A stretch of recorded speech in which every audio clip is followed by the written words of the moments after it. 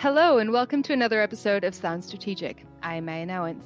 The 6th and 9th of August this year marked the 75th anniversary of the US bombings of the Japanese cities of Hiroshima and Nagasaki in the closing months of World War II.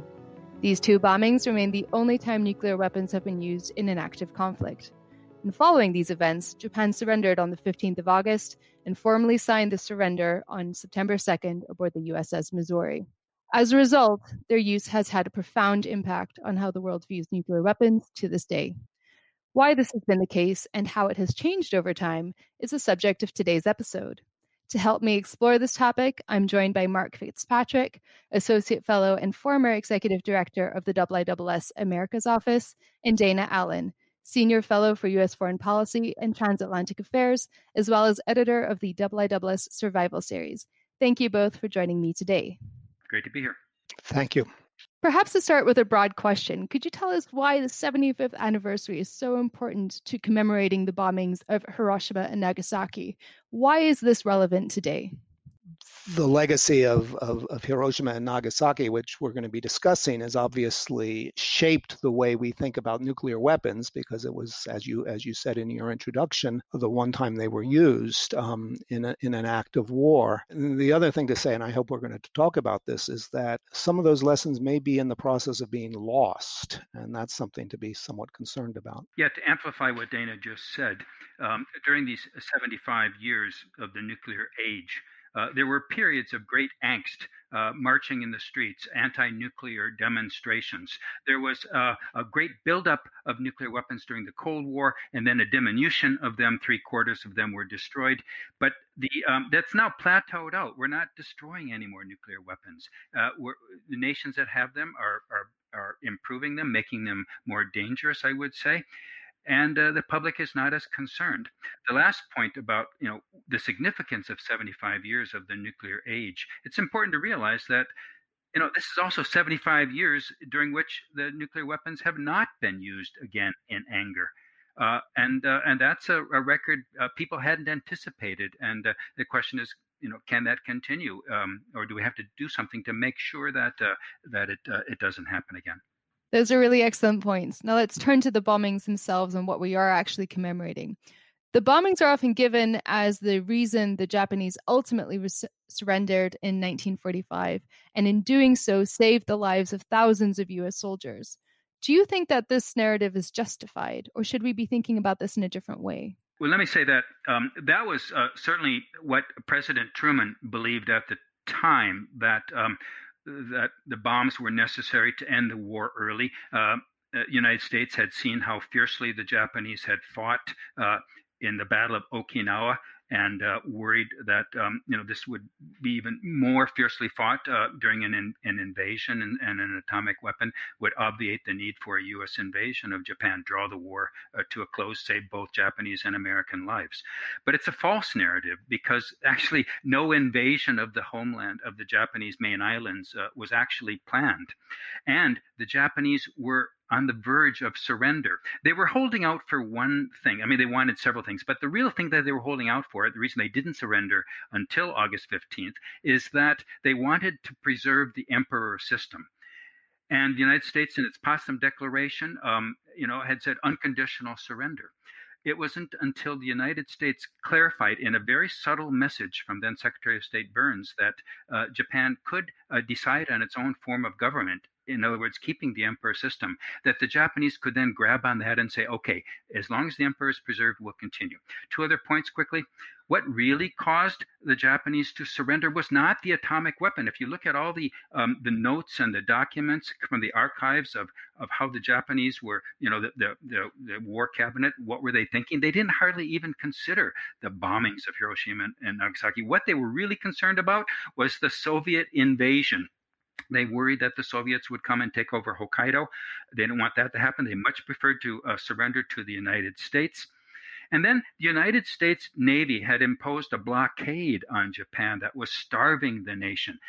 That, more than any potential invasion, was really a killer app that caused the Japanese to not be able to prosecute the war anymore. So three things: Russian invasion, naval blockade and the U.S. modification of the Potsdam Declaration to allow the emperor. That's what led to the Japanese surrender. That's what historians now are saying who are looking at this carefully.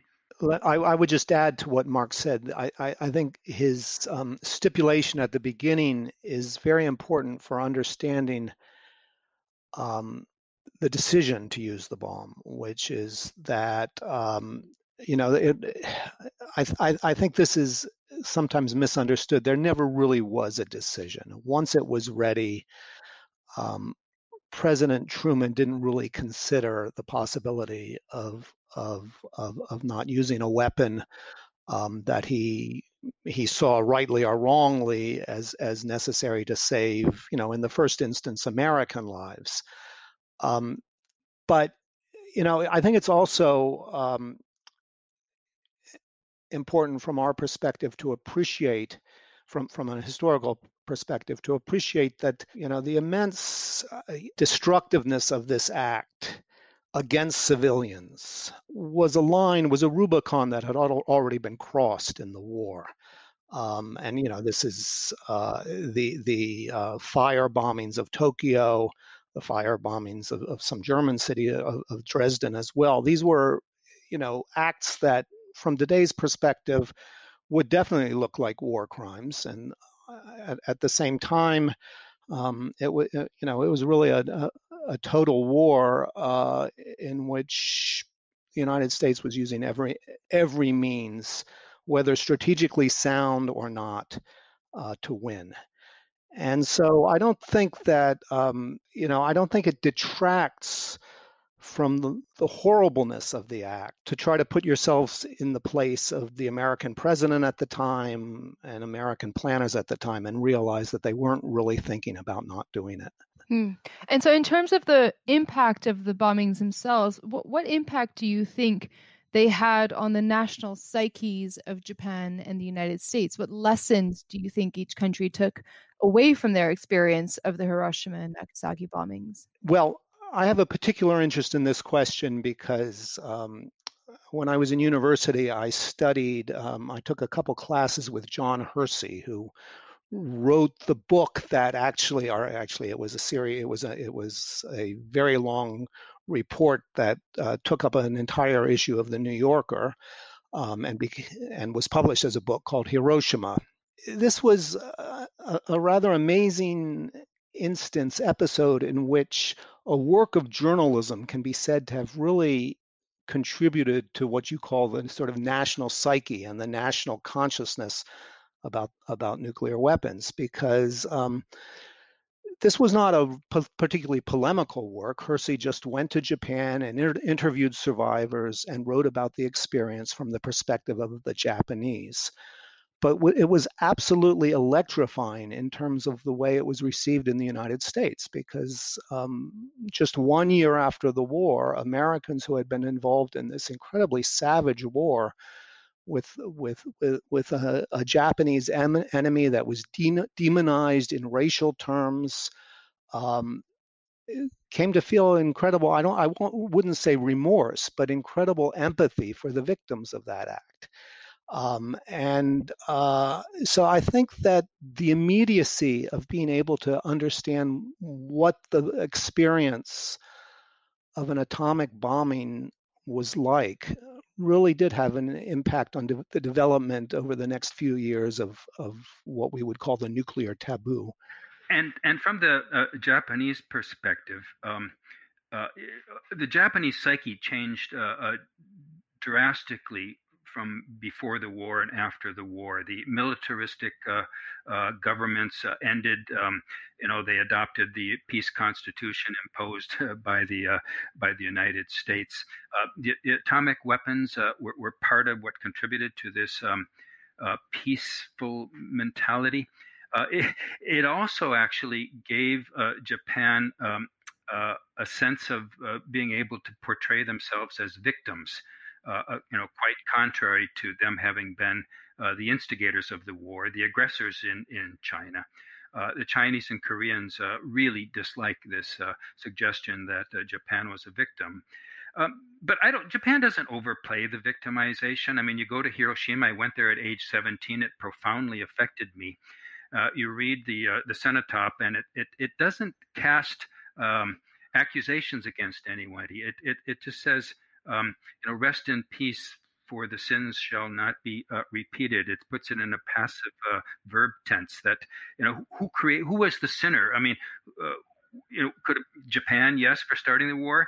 Those who dropped the bomb? Yes, maybe. But anyway, it leaves it in a very non-accusatory fashion. And I think this sense of Japan having been experienced the atomic bomb contributed greatly to Japan's promotion of nuclear non-proliferation. Although Japan has such an ambiguous policy, I guess we'll get into that a little bit about both needing nuclear weapons to protect itself, but being against them. Now, the bombings and the potential devastation similar weapons can inflict essentially created the concept of nuclear deterrence and the taboo that you just mentioned, Mark, over the use of nuclear weapons. So how do you square these two seemingly opposing concepts in modern strategic thinking? And how do you think these two ideas informed international discourse and policy around nuclear weapons since 1945? So to start with, the idea that the nuclear bombing ended the war was central to the concept of nuclear deterrence. If nuclear weapons can end a war, they can also prevent a war. And that's been the strategic logic of the United States and its allies for 75 years. And you can't deny it. I mean, there hasn't been a war between the superpowers during this time. And the mutually assured destruction doctrine, as crazy as it sounds, was central to that. We didn't want to get in a war that would lead to a nuclear exchange that could annihilate both parties. And this contradiction then between the nuclear taboo in Japan and reliance on nuclear deterrence is an ambiguity, an ambivalence that the Japanese foreign policy has struggled with for years. Right now, recently there was a couple years ago, a treaty to ban nuclear weapons was adopted. It created new international law. Japan, would have normally been a proponent of that treaty, but wasn't, because it relies on nuclear weapons for its defense. I would add something to what Mark said, which is, I think, slightly complicating this issue. To say that there is a contradiction between deterrence and an anti-nuclear taboo, I think is right on one level, because you're absolutely correct. I mean, it is absolutely correct that strategies based on deterrence are based on annihilation of civilians, the potential annihilation of civilians. But of course, as nuclear deterrence developed as a concept, it was very much a concept of avoiding the use of nuclear weapons. So it's not a complete contradiction. One thing, though, that I think is important to recognize is that the taboo developed before deterrence, mutual deterrence, was a reality, because the taboo started to develop when the United States was the only country possessing the atomic weapon. It's often President Truman has often been quoted to the effect that he never lost any sleep over the decision to bomb Hiroshima and Nagasaki, which is in line with what I was suggesting earlier, that it was never really a decision. But this does not mean that he didn't recognize the enormity and, in a sense, the evil of these weapons. I mean, he very quickly said, these are not normal weapons. They're weapons that are used to kill women and children. They're not a normal weapon that we should use in a war unless we really have to. And he was saying this at a time when there were American generals who had a very different view, that it was that these were just powerful weapons that the United States should use if it ever got into a war, for example, with the Soviet Union. Now that possibility was rapidly, within a few years, started to become a lot less plausible precisely because the Soviet Union developed its own nuclear weapons, and over time, over the course of the 1950s, the reality of mutual deterrence developed. So, on the point of nuclear deterrence, then, do we think that it's weakening today, or are people simply forgetting the lessons of Hiroshima and Nagasaki? I wouldn't say that nuclear deterrence is weakening.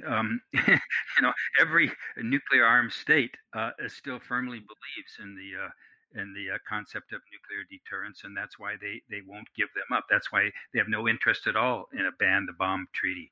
The North Korea advocates nuclear deterrence as the rationale for acquiring nuclear weapons. So nuclear deterrence is live and kicking, very much so. The question is disarmament is the other side of this coin. Is that concept weakening? And I would say yes, it is. There have been fluctuations over the years of times of great popular demand for disarmament. The marches at Grantham Common in England, and marches in New York up to a million people 40 years ago. You don't see anything like that today. The anti-nuclear movement is kind of minuscule, really. There are many good organizations that are promoting it, Plowshares and Nuclear Zero and so forth.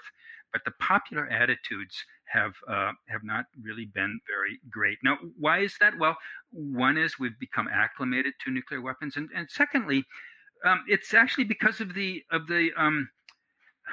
power of nuclear deterrence and the fact that we are not about to be in a nuclear war. We're not about to be in any kind of a war with Russia, or hopefully not with China either. So the idea that nuclear weapons might come raining down upon us is not in anybody's psyche. This generation doesn't grow up thinking that there will be a nuclear war. And so that's why people aren't that worried about it. They don't foresee it happening. But if they thought clearly about the possibility of a nuclear accident, a nuclear exchange, a war that North Korea might spark, or that India and Pakistan might get into a war that could coat the world with a cloud that would reduce harvest by a quarter, starve a billion people. We should think about this. Yeah, let me add something to that, which I think is very important, which is that it's not just the disarmament or abolition movement that is weakening, or the consciousness, sort of the popular anti-nuclear sentiment. It's also the healthy fear of statesmen leading nuclear powers who, were not advocates of nuclear abolition, but have developed, a sense of the danger of these weapons and the need to control them. So not just abolition, but arms control is weakening, and this is something we've really seen in the past. Well, I don't want to say it started with the Trump administration. I think it's been it's a longer term process than that, although you will recall that President Obama came into office saying that he was going to commit the United States to actually supporting the eventual goal of the complete elimination of nuclear weapons. That looks highly utopian from the standpoint of 2020. What is really concerning is that the major instruments of arms control between the United States and first the Soviet Union and then Russia are starting to wither away, and the leaders of Russia and the United States don't seem to have a terrible interest in preserving or renewing them. I think that is something that's very scary. Right. And of course, China has no interest in joining them, so they've said, or any possible new arms control regime in the future, as they see it simply as a bilateral issue between the United States and Russia, for reasons such as China's number of nuclear weapons being far lower than those of the two great powers. But that being said, with this theory of mutually assured destruction, do we actually think that deterrence has been stabilizing or destabilizing in international relations? Most theorists would argue that it's been stabilizing because, as I say, it has contributed. It's not been the main factor, but it's certainly been a main contributing factor to the absence of war between the superpowers. So there's a stabilizing factor there, but there's also a paradox of instability. If you have nuclear weapons and you think they're going to protect you, you may be more willing to engage in provocative behavior. And the case that's most relevant to this is the Pakistan case, where Pakistan over the past 2 decades since it acquired nuclear weapons has engaged in some provocative acts, knowing. Anticipating that their nuclear deterrence would protect them. And if you were Pakistani, you would point to India and point to what you would call their provocative acts. It's a little bit less clear, quite a bit less clear. So it's not a clear yes to the question: are nuclear weapons stabilizing? I think the United States and the Soviet Union developed a relationship of deterrence that was not simply inherent to their possession of nuclear weapons, but had to be learned.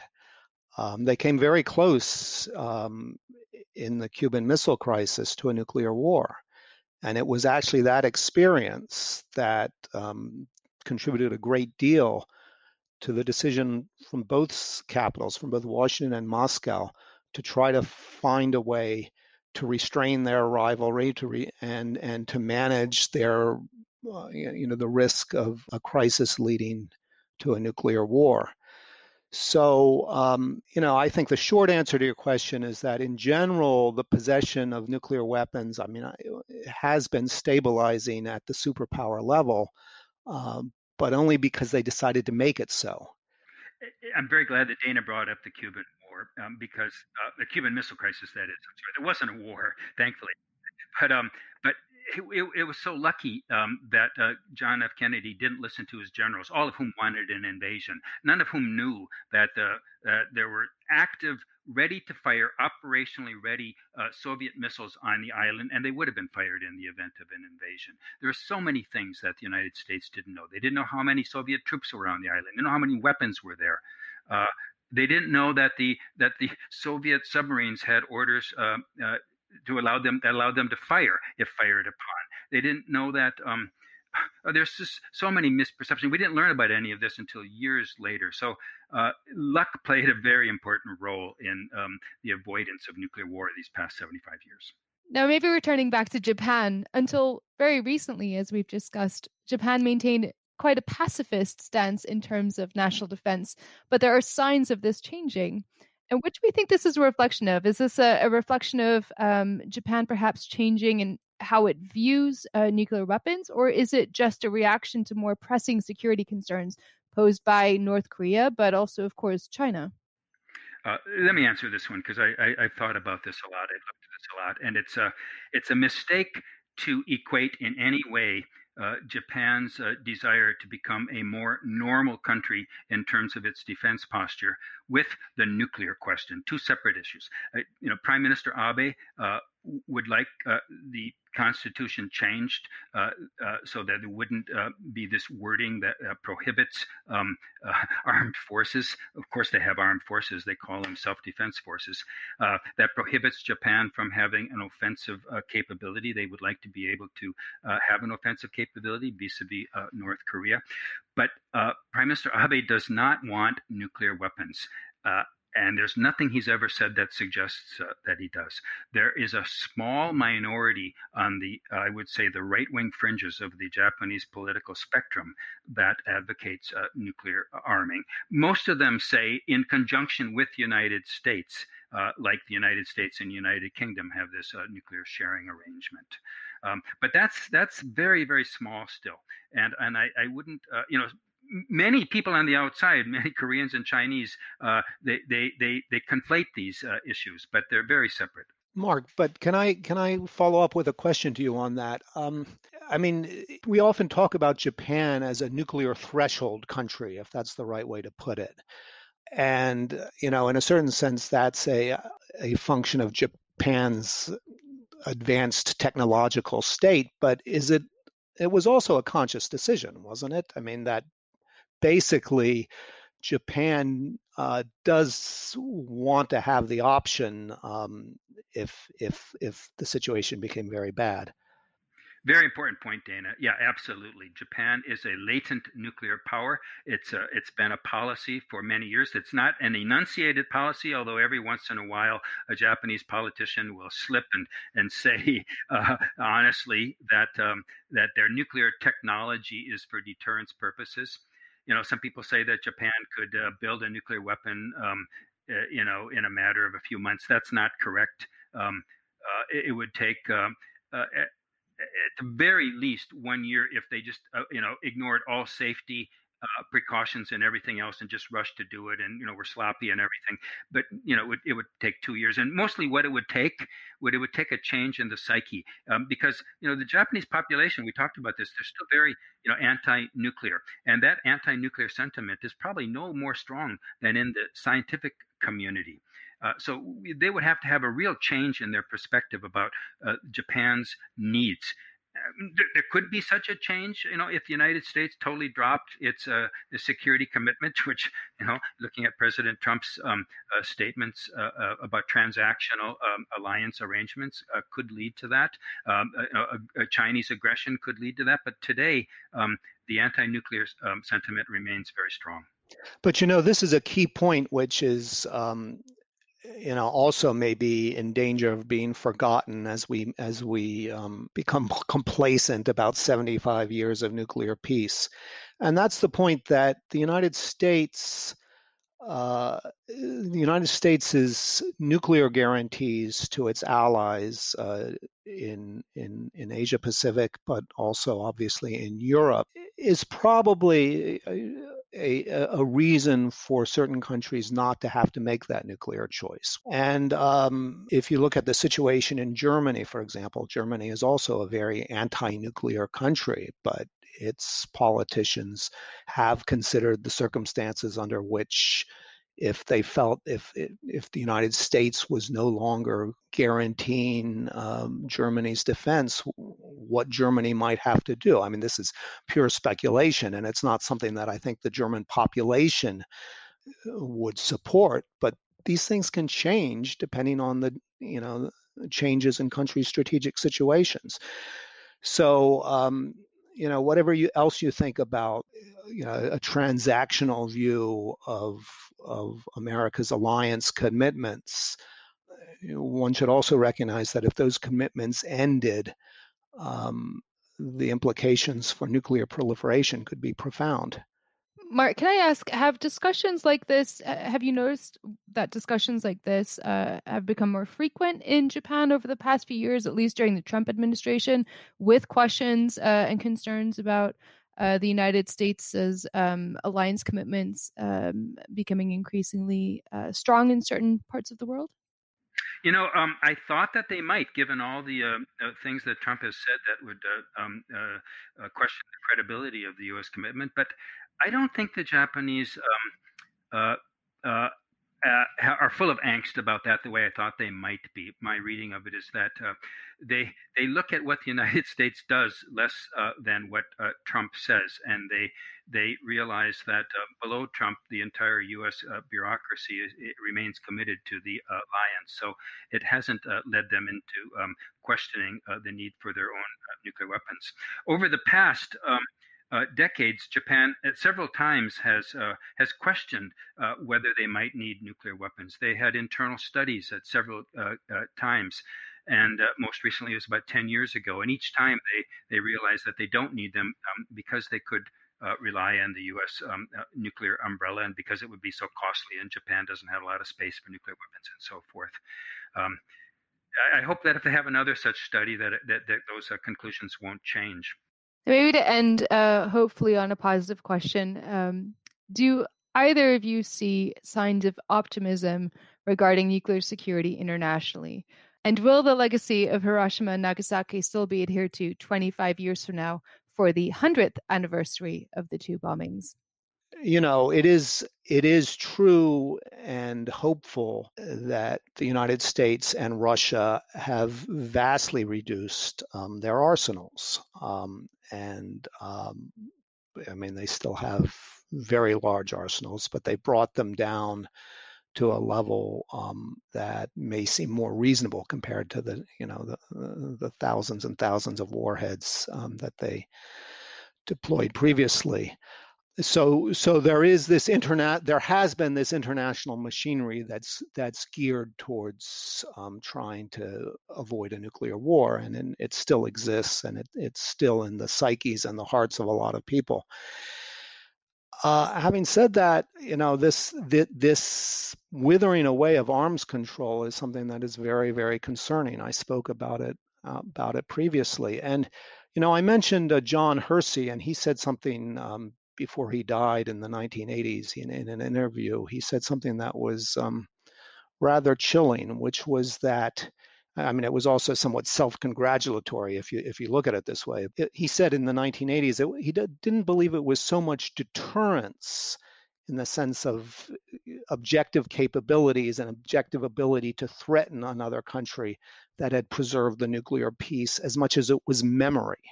And that is literally the memory of what happened at Hiroshima and Nagasaki. Which, as I say, was somewhat self-congratulatory because he did so much to create that memory. But the fear is that when that memory is lost, the danger can return in a big way.